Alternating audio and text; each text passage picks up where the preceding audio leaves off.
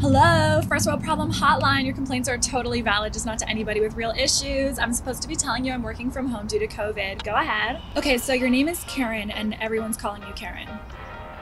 Everyone's calling everyone Karen. Oh, when they call you Karen, they think it's because people think you're an asshole. Oh, I'm so sorry to hear that, Karen. Not like that, but like, you are complaining to me now. Just use your middle name until all this Karen stuff blows over. Your middle name is Becky?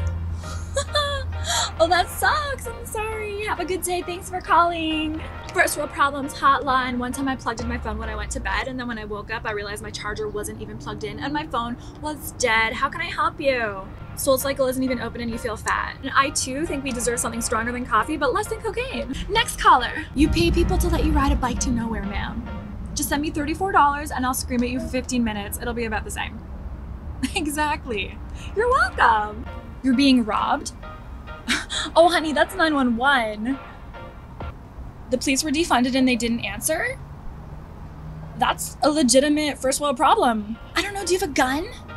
No, because you don't want kids shot in schools by white guys on prescription drugs, even though we never address the fact that it's definitely the prescription drugs making them shoot people.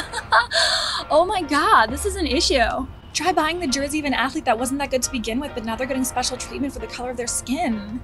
It's not gonna work with that attitude. Okay, fine, try praying to the gods of capitalism that allowed all this ish to happen. Do I hear guns in the background? Is that your TV? Can you turn it down? Hello? Hello? Hello?